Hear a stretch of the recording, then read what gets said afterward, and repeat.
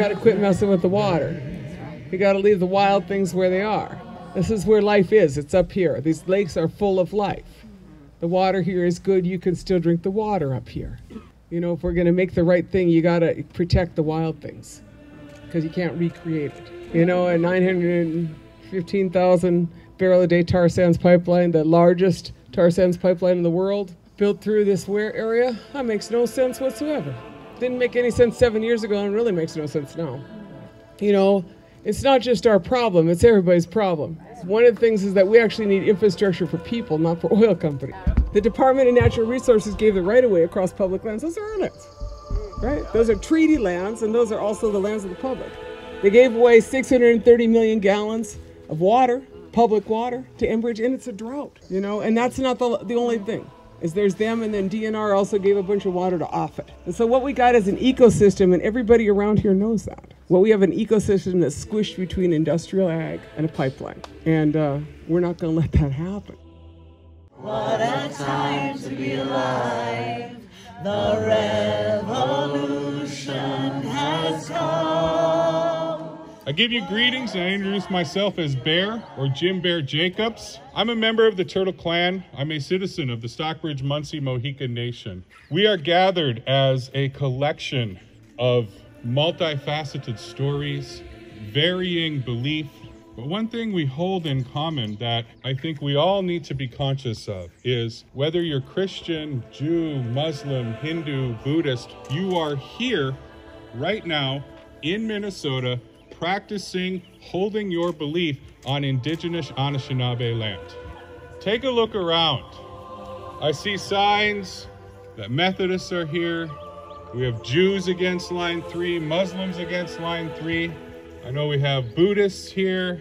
We have Unitarian Universalists. We have UCC folks. We have humanity coming together to standing in solidarity with indigenous people to protect the water. So my name is Nishnibi Ikweten Disnakas. I was given the name at birth as Second Water Woman. We are of the oneness within my lineage line. We believe we have an original agreement with Creator. And when we come down to Mother Earth, we'll come as a student, walk as a student, and we'll leave as a student. And we'll come and swim in the pure waters of our mother's womb for up to 9 months while she builds this beautiful body around our spirit. And then when we enter this planet, the first thing we do is what's that first thing that baby does before it cries? Takes that breath, air. So then they feel the warmth, and that's fire. And then you nourish and you plant your feet on the short residence you have here on Mother Earth. You see, everything in this planet are made up of those 4 elements. That's all what we are. Those trees are our relatives, this land, water, this connection. We cannot survive without one another. Those 4 elements show us no prejudice. And right now, this water is being disturbed. Our mother is being disturbed. I'm Nana, and this is Imam Safed Katovich. We will share some messages from the Islamic tradition. So the Prophet Muhammad, peace and blessing upon him, once said, "Take care, protect, honor, be the guardian of the earth, for she is your mother. There is nothing that you do to her, on her, or for her, except that she will bear witness and testify before the Lord for or against you." In the Islamic tradition, we grew up with this hadith, which is the saying of the Prophet, that you respect your mother, your mother, your mother, then your father. If we have to respect our mother 3 times, how about our Mother Earth? As Brother Safed just mentioned, this earth is our mother. So we are here to give respect to our mother. To great-grandmother said, this is our mother, and we all need her, and she needs us right now.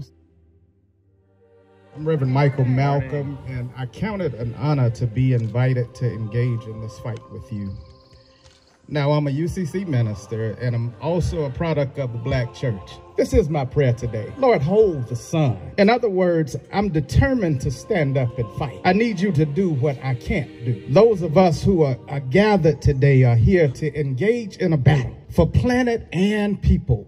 We are those who understand that climate justice is racial justice. We are those that believe that environmental justice is loving your neighbor. We are those of faith, We are those of courage, and we are here to stand with our indigenous neighbors to fight for the right to live and thrive. Lord, hold us up as we engage in battle. Do for us what we can't do. We're not asking you to fight the battle. We need you to handle the things that we can't handle. Move on the hearts of your people. Protect those on the front line. Give us words of wisdom to minister to those who are engaged in this fight for what's just and equitable, for what's right. This is my prayer in your name. Amen. My name is Rabbi Jessica Rosenberg. In Jewish tradition, we know that the earth and the waters were created before humans, and that is our honor to steward and protect and care for the earth and the water and the creatures and each other on it. In this coming year, when the Jewish New Year turns to 5782 on our calendar, it will be a Shemitah year, a year of release. We are taught that we work the land for 6 years, and then on the 7th we rest and release and return the land.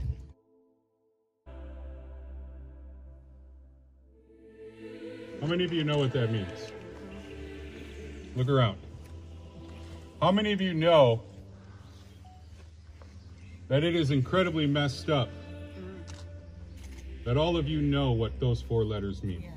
Yes. The fact that this is such an epidemic problem that we don't even have to say the full words. We can abbreviate it. That's a problem. This fight is about the water, yes. It is about protecting the earth. It is about valuing people over profits. It is about future generations. But make no mistake, this is a fight about this generation as well. My name is Everlasting Wind. I'm of the Maingan Tudem, the Wolf Clan. My English name is Dawn Goodwin.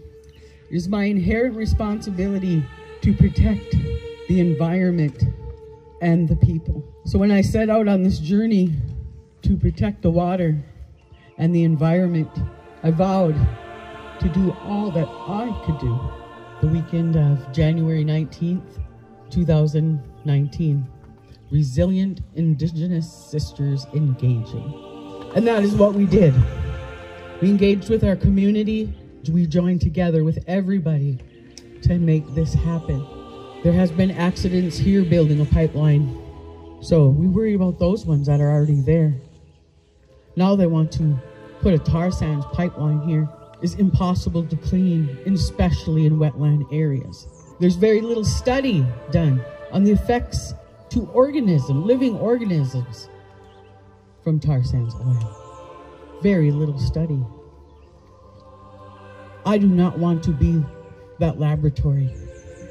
We don't want this to be the laboratory. There's also a calcareous fen near Gully that I just learned about. It's a very unique area, the calcareous fen.